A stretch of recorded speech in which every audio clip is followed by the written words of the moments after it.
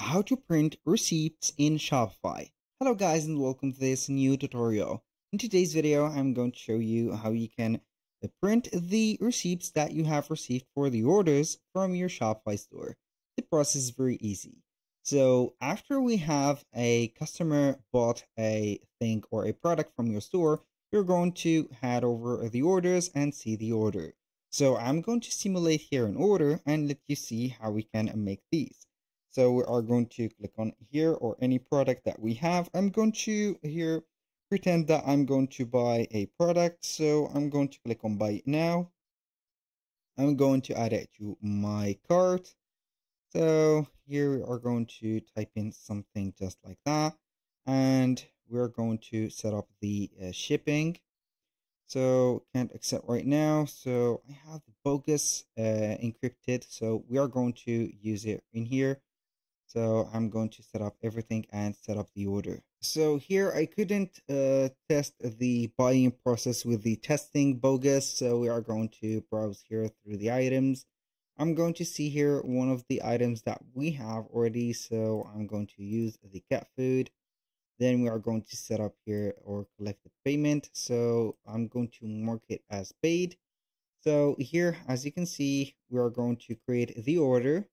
I'm going to create that order, and as you can see, it is created already.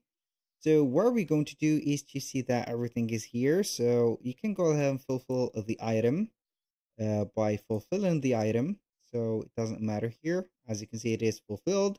Now what we're going to do is to see at the top that we have a menu. We have print. So we can print the order page or print the packing slips.